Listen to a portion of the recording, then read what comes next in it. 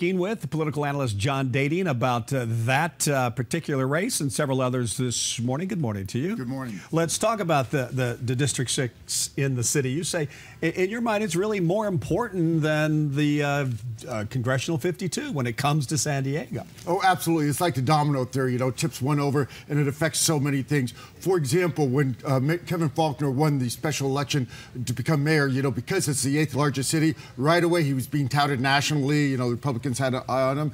If this had gone the other way, this 9-council district, if this one council district had gone the other way last night, Mayor Faulconer's agenda would be thwarted for the next 2 years and be very frustrating for him. And then he goes for re-election in 2 years, not having been able to do anything because they would have had override majority. It was the most important race of the season. Let's talk about that a little more. And we emphasized this yesterday. Now it goes from 6-3 to 5-4. It's still leaning Democrat, but what it means is there'll be more room for conversation because that veto is not there lingering. That's exactly right, David. A couple points here. The Republicans now have leverage that they have to work. But let me give you a concrete example that really puts it in perspective. If it would have been this 5-4 a few months ago, instead of the 6-3 that it was, we wouldn't have the minimum wage coming on the ballot in a year and a half. That's how important the coalitions and the majority makes a difference. But having said that, let's talk about how our city council does get along for the most part. And for the most part, I've been in town 25 years. They get along better than any other council I've ever seen, cohesive. And I give a lot of credit to that. Leadership starts at the top. I give a lot of credit to the president of the council. That position was created when the new strong mayor form of government. And Todd Gloria has ensured that he does listen to the Republican voices and concerns. Yeah, in fact, Chris Kate says he's a good friend of Todd Gloria's. They will get along on most issues. But there will be those big issues, of course, where people aren't going to get along, like the minimum wage. Yeah, you bet. And think of when the council did not get along, who the council members were. Bob Fillner and a few others. Wasn't that long ago? Not that long ago. All right, let's switch gears, go down to Chula Vista. We had Mary Salas in this morning.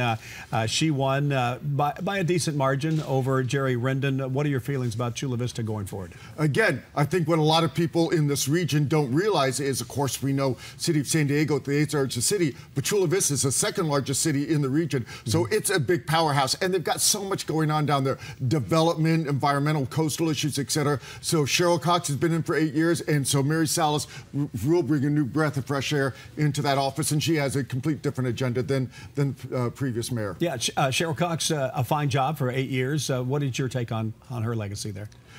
Fine job. She had a couple of bumps in the road. Again, similar to what we were talking about the San Diego City Council, she butted heads with a few council members on a couple of issues.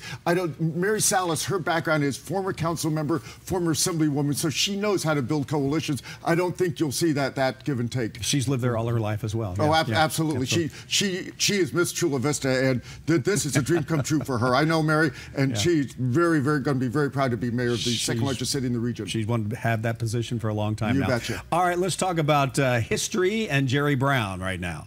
Well, again, this will be his 4th term, but to give you a little political trivia, etc., think about this for a second. His father, of course, was governor, but his father was thwarted of going for a 3rd term. So this is kind of a little, almost biblical, going on with Jerry Brown, that he was able to do something nobody else in the history of California, a 4th term. And I got to be honest with you, he's having fun.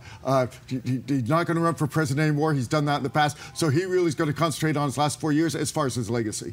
He won decisively, except for here in San Diego County. Kashkari did very well. It was interesting last night, the results. Several people said to me, "Oh, look, Kashkari is winning." And I pointed out to them, those are only San Diego County results.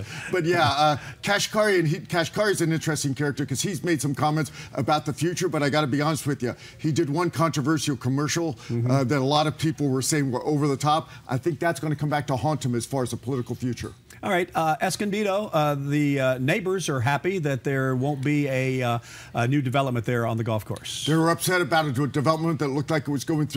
They got this on the ballot and they stopped it. And that is, an American democracy 101. That's the way it should be. But the developers spent a lot of money, trying to get their win on this. And so it's very tough. I don't know what the future lies for that piece of land. All right, John Dadian, thank you very much for your comments. We appreciate it. All right.